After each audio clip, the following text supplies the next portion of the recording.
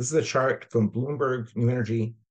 This is looking at how much did the world spend on clean energy technologies across different years. And in 2004, is the world spent $32 billion a year on clean energy, primarily on solar and wind.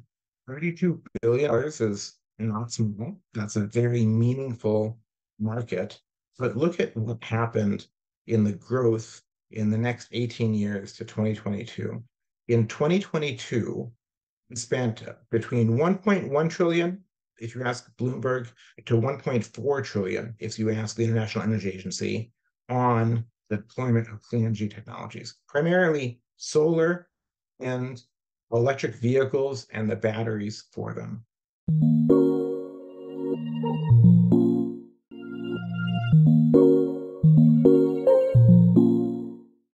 Welcome to Transformation Talk. I'm Tyro Hassan, the Director of Brightline at the Project Management Institute. And the title of our talk today is, as you've seen, is Energy Disruption in the Energy Sector. As we know, the global economy is in the early and accelerating stages of a multi-hundred trillion dollar transition from fossil fuels to cleaner, cheaper, and more abundant energy future. Of course, clean energy technologies such as solar, wind, battery, electric vehicles, hydrogen are dropping exponentially in terms of cost, and they are increasingly becoming the cheapest source of energy. Of course, if you look at every business, government, family around the world will be impacted by the disruptive transition away from polluting legacy technologies toward the clean energy future. And to discuss really the challenge and opportunities ahead, we are privileged to welcome Ramez Naam, who is a climate and clean energy investor, one of the foremost thinker and predictor on clean energy and climate tech.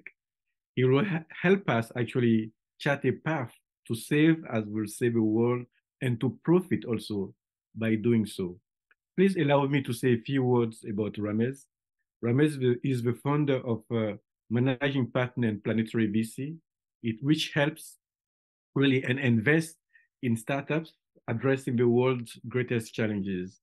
Ramez has spent the past decade investing in climate and energy technology, and he's speaking around the world on the topic of the future of energy and climate. As you may know, or you'll discover, he's one of the first actually to chart the exponential cost declines of clean energy, such as solar, batteries, and electric vehicles, and to predict actually that the clean energy and transport would become cheaper than fossil fuels. Ramel is the co-chair for Energy and Environment at Singularity University. This is actually where I met Ramez 5 years ago in 2018 when I attended the Singularity University Executive Program.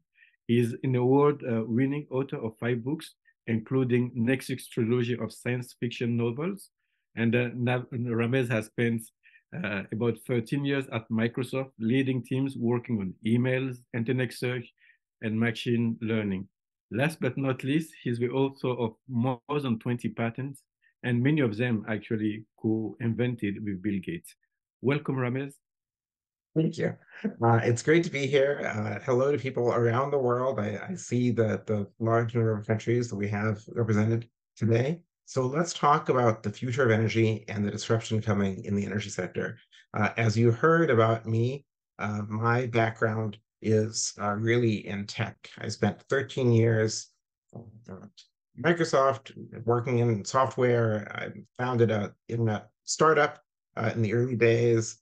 And for the last 13 years now, I've been part of Singularity University, where we look at using exponential technologies to advance the state of humanity. Because for me, in about 2010, I came from a place of working primarily in technology to asking myself the question of what was the state of the planet, what was the state of the environment, what was the future of that?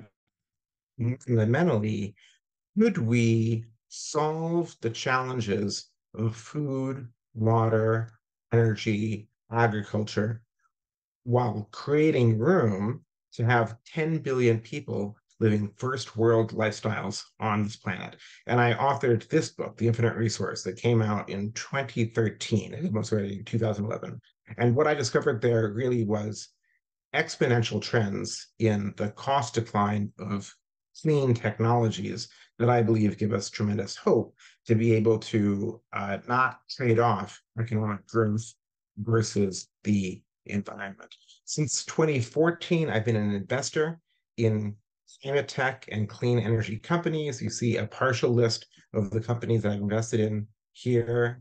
In the last handful of years, we've had 4 exits. One company is a unicorn now, and we've gone from investing piecemeal in these in individual startups, which we still do, to launching our first venture fund, Planetary VC, that is focused on investing in this sector overall, in technologies that can both make a better future for humanity and produce venture-like return.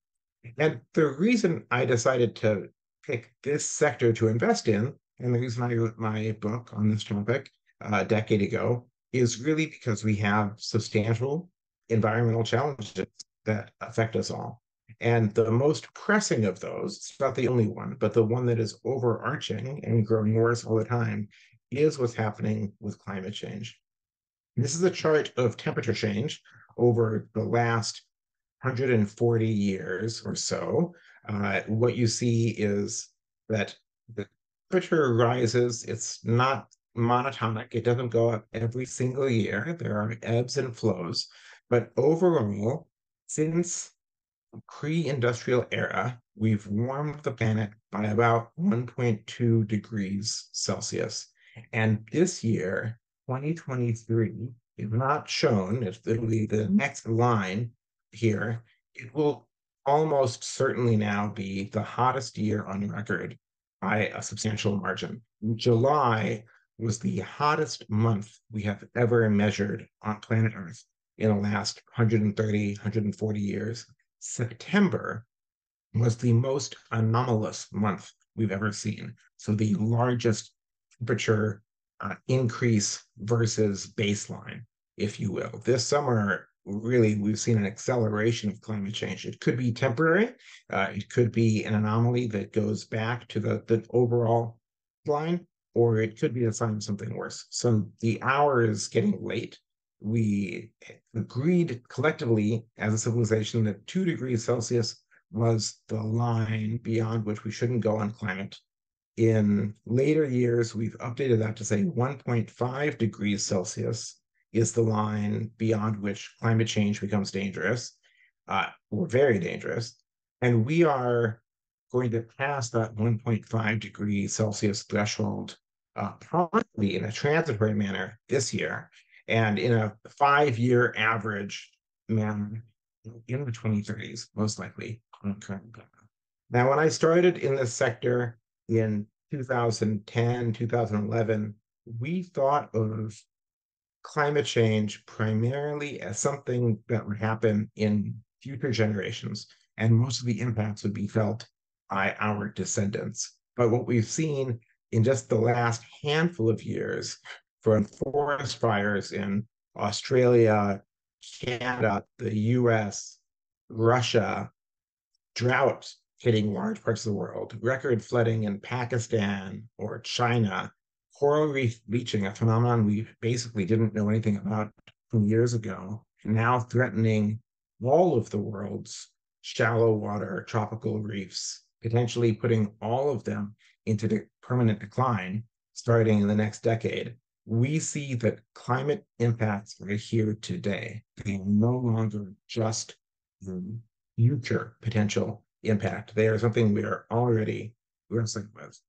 Now, that having been said, when I came into this field in 2010 or so, we thought we might see 6 degrees Celsius of warming. There was actually a classic book written called 6 Degrees. 4, 5, 6, something in there was the range that the models predicted. And that would be truly catastrophic. That would be not extinction level event for humanity, but possibly inconsistent with civilization. inconsistent with large-scale agriculture. And the good news is we are no longer headed for this. What's happened is that over the past decade, the incredibly rapid decline in the cost of clean energy that I'll talk about, coupled with policy changes that we've seen around the world, have bent the curve of warming. Here's a chart that goes back from original forecasts made several years ago, showing that with no climate policies, we expected warming of somewhere in the 4 to 5 degrees C range. In the last 24 months, we've seen a number of papers that have looked either at nationwide and national level pledges or just techno-economic trends in the energy sector and have said that we are now on path for something substantially lower than this. It might be 2.9 degrees Celsius, it might be 2.5 degrees Celsius, it might be as low as 1.9 degrees Celsius. There's a very real chance that we can halt warming at below 2 degrees Celsius or just above it. So one of the things that I want to communicate is that there is tremendous potential for us to make changes here. We are now in a situation where we are no longer climate change, but we haven't done all the work that we need to either. And what we're going to see as a result is that as climate impacts become more and more obvious to everyone, we're going to see more push on policy, more push from consumers, more push from various businesses, and that's going to accelerate the trends in deploying clean energy. And that means that what we're looking at now is a $2 trillion, roughly, turnover in capital for the transition to clean energy, climate tech, if you will, and overall sustainability. And to put that in context, this is a chart from Bloomberg New Energy. This is looking at how much did the world spend on clean energy technologies across different years. And in 2004, the world spent $32 billion a year on clean energy, primarily on solar and wind. $32 billion is not small. That's a very meaningful market. But look at what happened in the growth in the next 18 years to 2022. In 2022, we spent between 1.1 trillion, if you ask Bloomberg, to 1.4 trillion, if you ask the International Energy Agency, on the deployment of clean energy technologies, primarily solar and electric vehicles and the batteries for them. What we're seeing is that the total spending in the sector has about a doubling time every 4 years or so. And if anything, that's accelerated in the last few years. A couple of milestones here. In 2022, for the first time, spending on clean energy technologies exceeded spending on fossil fuel extraction. In 2022, spending on deployment of solar exceeded spending on the extraction of oil. This is the first time we've ever seen this happen. And one of the things that I see as an investor is that capital chases growth, talent chases growth. We're going to see these numbers on clean energy deployment continue to rise around the world. And if they keep at this pace of doubling every 4 years, by 20, it could be about $4 billion a year in this industry, which would make it rival healthcare as one of the largest industries on planet. So this is really a generation-defining economic shift. So let's start with electricity, which is where we've seen the biggest shift. Because what's really happened here is an economic transition. This chart from IRENA is showing the cost of clean energy technologies. The various dots are on this chart is of different types of solar and wind versus the cost of building new fossil fuel power generation, coal powered plant or a natural gas powered plant. That's a gray band in the bottom.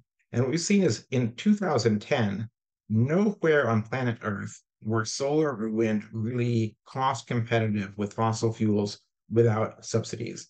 But this incredible price plunge has happened. In 2010, we were still in the first phase of clean energy where it had to be subsidized. It was policy dependent. Around 2015, we entered a second phase where clean energy was cost competitive for new power.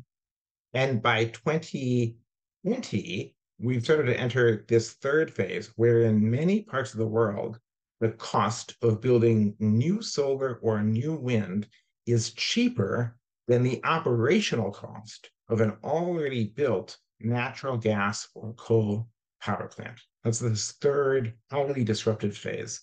And so that means that there's incredible now economic incentive to switch to this cheapest form of energy.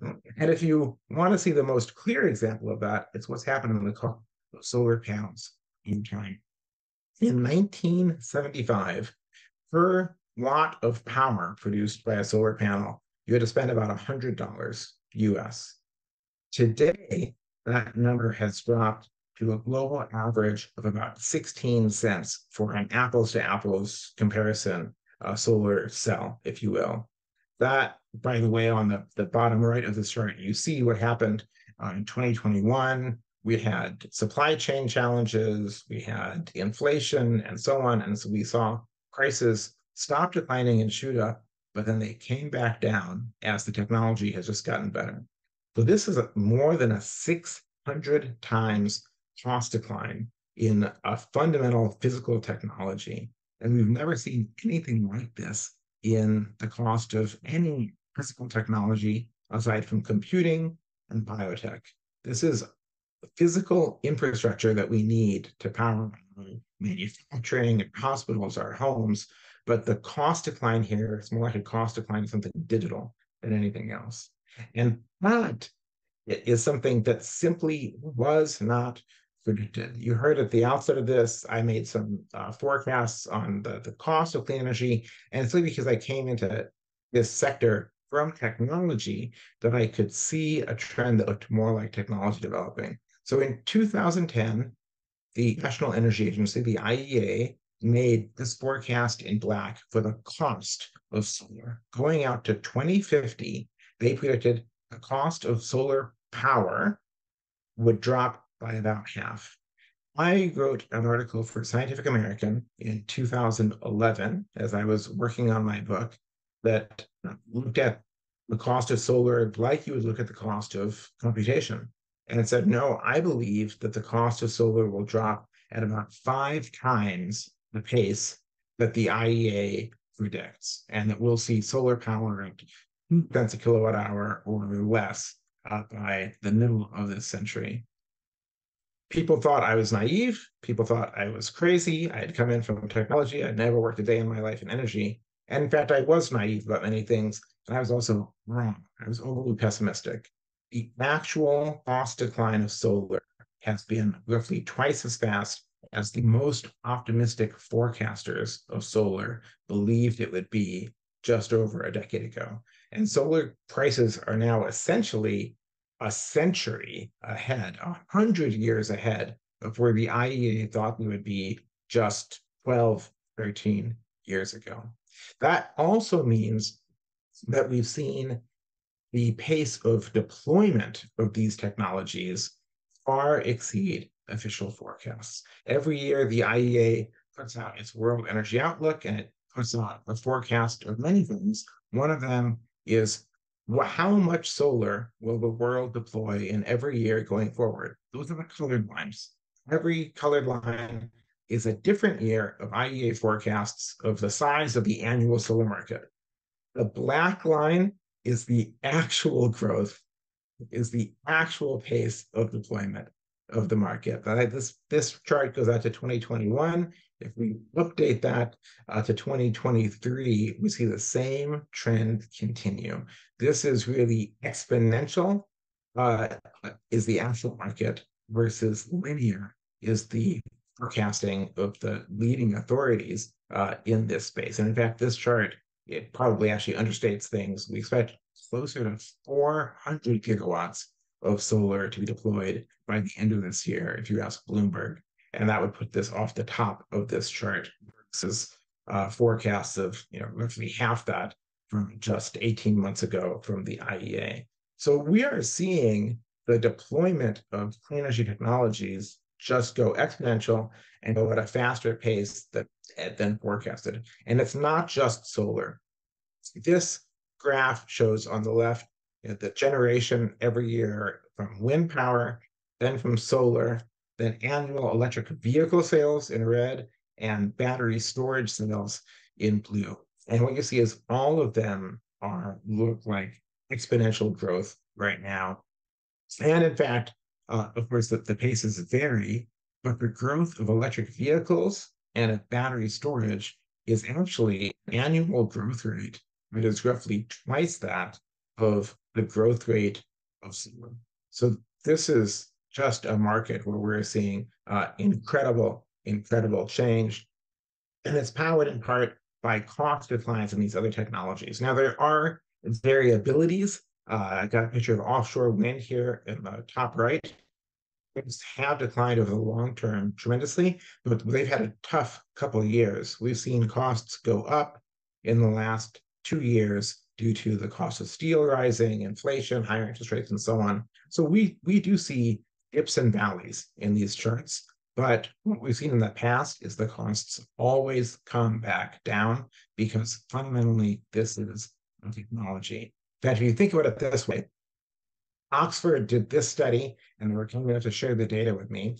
If you look at the useful energy and the cost of useful energy per megawatt hour from different sources over the last 140 years, across the bottom, we have the cost of energy from coal, oil, and gas, fossil fuels. And what you see is no clear trend in the cost of that energy. These energy sources fluctuate, but you get technology advancement. We invented fracking, for instance. We've made it cheaper to pull oil and gas out of the ground, but that competes against the depletion of these resources. So fossil fuels are a commodity, and commodity prices fluctuate. If we look at the cost of clean energy technologies, wind, solar, batteries, and hydrogen, that just shows a clear trend of cost decline. Because unlike commodities, unlike fossil fuels, clean energy is technology, and technology always gets cheaper over time.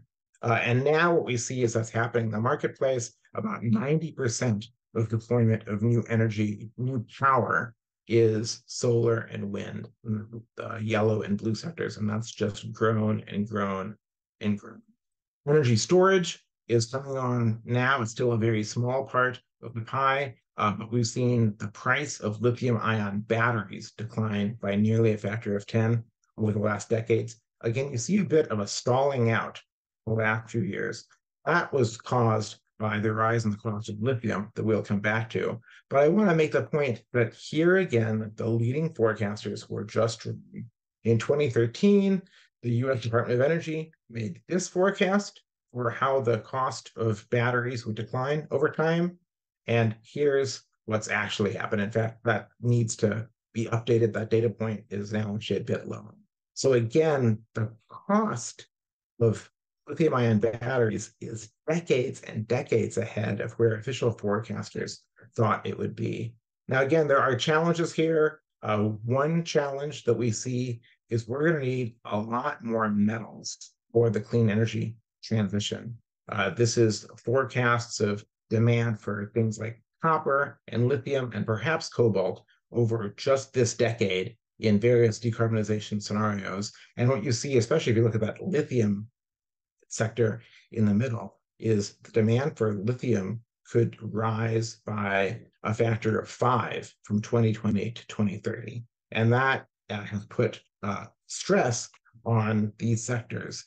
Now, that comes down to actually creating an opportunity. One of my perspectives as an investor is every challenge is an opportunity. So one of the companies we invested in back in 2019 was a new form of lithium extraction that could take existing lithium brines that normally would take 2 years to get the lithium out of, and where you'd only get 30% of the lithium recovered, and instead operate this like a desalination plant, get 2 or 3 times lithium out in hours instead of years. You reduce the cost of lithium extraction. This is called direct lithium extraction. There's now several startups in this space. But actually, every challenge in a clean energy transition is an opportunity because humanity is going to do this. And so we just have to find the ways to do it. The next frontier in energy storage is really going to longer durations. Today, battery systems deployed to solar and wind average perhaps 4 hours of storage, but coming down the pipe, dozens of approaches, mechanical, electrochemical, thermal, to store energy for 12 hours, for 24 hours, or longer. Some examples here. This is one of our portfolio companies went public in 2021, an iron-based battery chemistry that doesn't have any rare metals in it, and that we think will be home storage of $20 or $30 an hour, meaning it's incredibly cheap and can really solve the day-night cycle. Co-investors with Bill Gates, Breakthrough Energy Ventures in that. Another company, QuipNet. This company uses fracking technology to pump water underground and store energy as deflection of rock. So they get to use the existing fracking supply chain and labor force that exists to do this. Again, Breakthrough Energy is an investor in this company, as are we, and we see tremendous potential here. We're really the darling of long-term storage right now. Form Energy, another iron-based chemistry, aiming at not 12 hours of storage, but at 100 hours or more of storage. So 4 days of electricity storage. Essentially, they store the power as the transformation of iron to rust, if you will. Doesn't compete with electric vehicles for scarce metals in any way. They are building their first two projects and a $750 million factory to produce these things at scale right now. Now, again, there are many, many challenges as we think about this energy transition. It's not just the power demands that we have now, it's things like new electricity loads on the top right, electrification of transport that we'll talk about in a bit, industrial decarbonization on the bottom right. Both of those are going to add to electricity demand. The grid itself has to be built out to transmit the power we need where we need it. We have to deal with the fact that solar and wind don't just have a daily cycle, they have a seasonal cycle. So look at that seasonal cycle. This is across North America, but something else, something very similar happens in most places in the world. The yellow line is the production of solar power, the theoretical production of solar power across the United States, across the months of the year. And you see it peaks, of course, sunshine peaks in summer and is lower by about a factor of 3 in the depths of winter. Now, the good news is that wind in the purple is, while it's low in summer, is actually quite high in winter and spring. So they are very complementary. But you're not, in most parts of the world, simply going to be able to build solar panels and depend upon them for year-round power. We're going to have to merge multiple types of energy sources that are complementary or some that are weather independent, what we call clean furnaces, to be able to provide that year-round clean and stable power. So another way to think of it is this. Today, renewables are about 12, 13% of global power production, modern renewables, solar and wind. Over the next decade, they're going to surge faster than ever, driven by economics and policy. So they're in the most exponential part of their growth we've ever seen. But they will also ultimately encounter some resistance, which is this question of in long, windless winter weeks, periods where there is no sun and where the wind stops blowing for 10 days at a time or more. How are we going to provide power in this time frame? And people mentioned various energy sources they are most excited about. And so when we look at the kernels to providing this last third of electricity, there's multiple pathways we could take, and we're investing in various ways in all of them. Continent scale grids to help address this. Massive overbuild in some parts of the world could. multi-week energy storage, and there's other technologies down the road for that. Or what my friend Jesse Jenkins talks about is clean, firm power. So nuclear power fits into this. Somewhere a small modular reactor nuclear power might reinvigorate nuclear. Nuclear fusion is coming down the pipe, though I personally don't believe we'll see it deployed at commercial scale until the 2030s. Geothermal is now becoming something that where we think we see pathways to deploying geothermal power across a much wider set of geographies, or potentially crazy ideas, but that are starting to look economically interesting, like space-based solar power. So the clean, firm sector. And solving this problem is both one of the most important problems for decarbonization and a massive economic opportunity for those who can crack it. For me, one of the most obvious choices is to expand the grid. If you look at what we can do with grids and with transmission of electricity if we want to, let's look at China. In China, the bulk of the energy demand is on the eastern seaboard, but the best solar and wind resources are in the west and northwest. And in China, the longest transmission lines are ultra high voltage transmission lines, DC transmission lines that go from Urumqi to Shanghai, more or less, is 3,400 kilometers. And if we apply this sort of thinking to other parts of the world, in Europe, that would mean being able to go from Sevilla to Copenhagen, something like that. Transmit power, solar power from the south to the north, transmit North Sea wind energy back down to the south and center of Europe. And in the US, we could literally take solar power from New Mexico to New York if we made a choice to build these continent scale macro grids. And that is one of the things that I'm most excited about. It may not be the path that we choose, but it's certainly the one that looks most economically viable and certain in most ways. Now that's electricity. After electricity comes the decarbonization of transportation. And we see this happening roughly twice the pace that we saw the deployment of solar and maybe 3 times the pace we saw the deployment of solar and wind together. It is now simply inevitable that the bulk of ground transportation will be electrified. It is a question of if this will happen. It is simply a matter of how fast it will happen.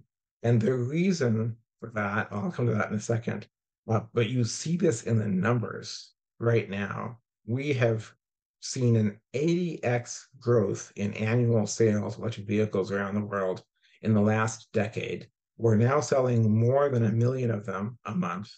And the gasoline and diesel farm market for new cars peaked already in 2017.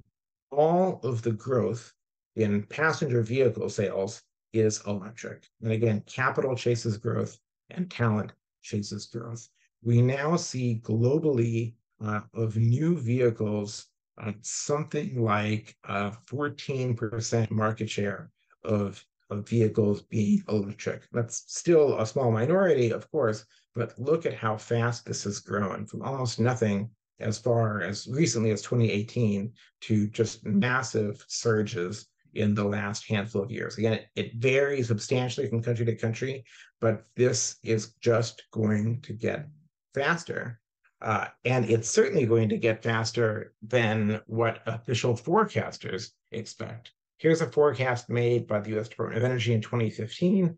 How many electric vehicles would there be on US roads by 2040?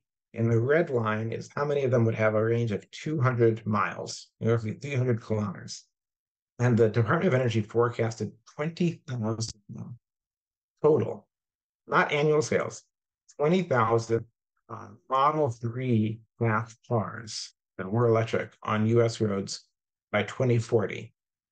Tesla is selling 1 million cars a year. We're selling overall, globally, we'll probably sell 15 million electric vehicles in 2023. This is about as wrong a forecast as you could possibly have made. And this area will see things continue to evolve even more rapidly because today, electric vehicle sales are driven by personal lifestyle choices and policy and so on, but they're going to be driven more and more simply by cost. Electric vehicles will just be cheaper than combustion engine vehicles.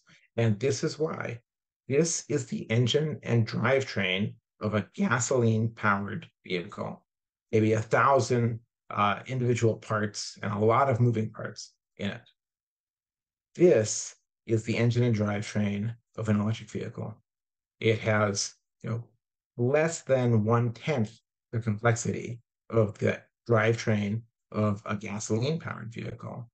So when made in bulk and with battery prices continuing to fall, which they will, we will simply see these vehicles as lower cost. They're already lower cost to operate because the electric vehicle is tremendously more efficient. The gasoline or diesel vehicle loses 3/4 of its energy as heat from the engine and from the friction of braking. The electric vehicle has hyper efficient electric motors, and when you brake, it sucks power back into the batteries. It's also a fraction of the cost for maintenance because it is such a simpler vehicle. So by the middle to the second half of this decade, perhaps 2026, 2027, on a global basis, we'll start to see the average cost of electric vehicles just dropping below that for a new purchase of gasoline vehicles. And what we'll see is that when we look at total cost of ownership, the electric vehicle will be cheaper to purchase and maybe 1/2 the cost over a 4-year basis to operate and maintain, including the capital of purchasing that vehicle to begin with. And this will just further accelerate the pace of transition from gasoline-powered vehicles to electric vehicles. And it will extend from just passenger vehicles now into medium-duty commercial vehicles. Those are vehicles by Rivian that Amazon bought 100,000 of because they know that it is lower cost in the long run to operate these vehicles. And we'll see this extend even into the heaviest Class 8 trucks, semi-tractor trailers that crisscross the country. Now, this, like many other things, will put more electricity demand on the grid. In the US, if we electrify all ground transport, it would increase electricity demand by about half. So we're going to need more power generation and more transmission and more distribution. A charging site for multiple electric semis will have the same power needs as a small town. And that's going to force us to think creatively about how to circumvent issues with the grid or accelerate the pace of grid build out. Now, everyone cares about the price of oil. So let's talk about the oil market. Because of the ways that we use oil, ground transport dominates. And then there's some other sectors, lubricants, still some heat and electricity that come from oil. So about 2/3 of global demand for oil is at risk of disruption from these technologies. It won't happen overnight, but we start to see it happening right now. This is data from Bloomberg. And what Bloomberg is showing is that electric vehicles are already destroying about 1.5 million barrels per day of oil demand. Now, that's only 1.5% of the market. If you think of the market as roughly 100 million barrels per day. But again, this is an area of exponential growth. If electric vehicles continue to grow at their current pace, and oil demand, or transport energy demand grows at its typical pace, we're seeing a crossover in the second half of this decade. Let's call it 2027. This is not a precise date.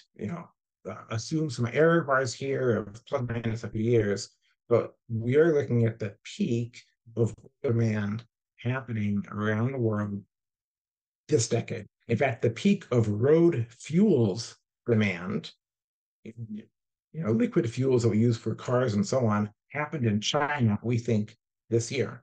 It's happened in Europe already. It's happened in the US already. And after that peak of oil demand, we'll see a continued deceleration and a faster and faster destruction of global oil demand. And again, capital chases growth. And this is going to be a very dangerous transition for the largest oil producing nations. Now, we're running a little short on time, but let me just say this. We have not addressed all of the challenges of climate change. A quarter of global emissions come from agriculture and deforestation. Industry, heavy industry, like making of steel and cement and chemicals, is a sector that's bigger than transportation on a global sector. We still have to address issues like building heat and so on. So all of these are frontiers in this energy transition. And the one that I think is the most interesting advancement recently is heavy energy. And a lot of that is driven by the potential to use hydrogen to decarbonize sectors like steelmaking. Steelmaking is 8% perhaps of global carbon emissions by itself, 3 times the size of aviation. Now, hydrogen is somewhat hyped right now. We have some people thinking that we'll be able to use hydrogen for just about anything. We will see some recalibration of expectations in this. We'll drop in this Gartner hype cycle into the trough of disillusionment. But hydrogen is still very useful. This is a chart from Bloomberg of different ways that you could use hydrogen. I don't think we'll use hydrogen for all of these sectors, but I do think we'll use it heavily for heavy industry, for making chemicals like fertilizer, where it's already $100 billion of hydrogen used a year, as an ingredient for making fuels to put into existing planes and ships, and potentially in the power sector for ultra long duration seasonal storage of power. And this will become possible in large part because hydrogen electrolyzers, the technologies that use electricity to split one, are themselves an exponential technology. They're dropping in cost, and the cost of the input electricity is also dropping substantially. So we're looking at green hydrogen dropping below the cost of gray hydrogen from fossil fuels in the best markets. Ramez, the floor is yours. We noted there were some connection challenges, so I did took the opportunity to share the book that we've just released. Let me just close by making two other observations, which are that policy is just getting more aggressive in this sector. What we've seen is that the war in Europe has coupled climate with energy security for Europe. Decarbonization is no longer just about the environment. It is now driven in European minds by the need to be less dependent upon imported fossil fuels. And we've seen massive changes in policy in other parts of the world, like the US. So this transition is happening faster than ever. Thank you, Ramez. Really appreciate it. I mean, I was saying, I listened to you many times, and every time when I'm listening, really the excitement just goes up because really the future looks bright. Some people will say the future is exponential. So let's get to it. We have a few questions that came in. Let's start with Fausto Antonio Martins, who is saying lithium, cobalt, and nickel are finite resources. How can technology deal with this constraint? Because of course, we're talking about green energy, but the battery that you were mentioning is primarily sourced from lithium or cobalt of nickel. That's a fantastic question.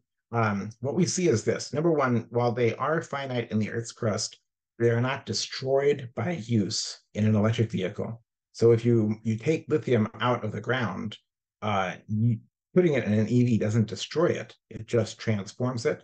And we see massive increase in recycling technologies and recycling startups for the battery sector in particular. In addition, we see a tremendous increase in investment in companies that have technologies to allow us to extract more of these metals from the Earth's crust with less impact and lower cost, and people changing chemistries. Cobalt is something that we saw many analysts saying they thought would go massively up in demand. But what's happened instead is that battery manufacturers have found new battery chemistries that don't depend on cobalt nearly as much. So demand growth for cobalt has not met the forecasts people have had. Thank you. The next one, let's go on. It's something it's a great question, actually, I would say from Toris, I think, Nakazawa. And he said, or he or she says, do you think that companies' net zero target will push hard to abate sectors to decarbonize faster than national policies? So will the company be the one pushing harder than the national policies? Would it be both? What do you think? That's a fantastic question. I think it is both. We see primarily national policies and sort of subnational policies have been the big driver here, and then the economics. But we also see companies in certain sectors pushing hard. And so the clearest example of that, I'd say, is carbon capture, direct air capture. And it's not a net zero target that impresses me. It's when companies actually put money down to actually invest. So what we've seen in the direct air capture market is $2 to $3 billion of future purchase commitments from companies like Stripe and Microsoft that are really catalyzing this sector. And now that's being complemented by government money as well.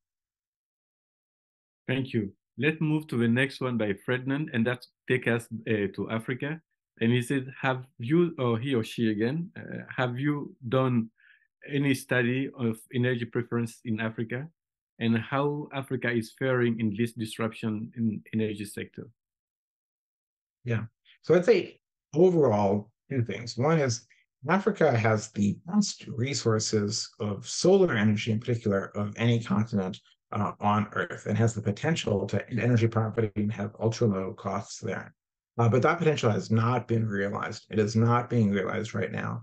In general, we are not doing well in the global south in deploying clean energy technologies.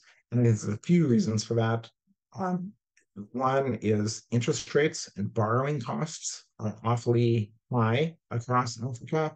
Another is the grid itself needs investment and build out. And a third, I'm totally blunt, is that corruption and inefficiencies and mismanagement in some parts of the continent are holding us back. If you look even at South Africa with the energy crisis that it's having now in a nation that has some of the best solar resource and wind resource on Earth, and their power company Eskom has just mismanaged that system and is able to capitalize on that resource. Yeah, and one open question, not that I'm looking for an answer, could be the leapfrogging, because do you have to go through all the steps, or then do you really quickly go and embrace the new technology? Let's get to the question from Miguel Zepada, and that's more like a comment. We call all of them clean energy, but even when generating and using it may be cleaner, what about the stories that we mentioned? And extracting additional material from the ground, producing long-term waste is far from sustainable regardless of the state, color, smell, and the waste is produced. So what are we doing to avoid the new problems, and at what pace is this growth, or which of this technology is really cleaner? Yeah, that's an amazing question. What we do in the field is we do life cycle analysis. So we look at different technology pathways and we say from soup to nuts, from extraction from the ground all the way to delivery of the service to the consumer, what are the total impacts on the planet? And even though there are very real challenges with things like batteries, as you say, and the end of life of batteries and solar panels and so on, nevertheless, we see a tremendous reduction, not just in carbon emissions, but in other sorts of harm.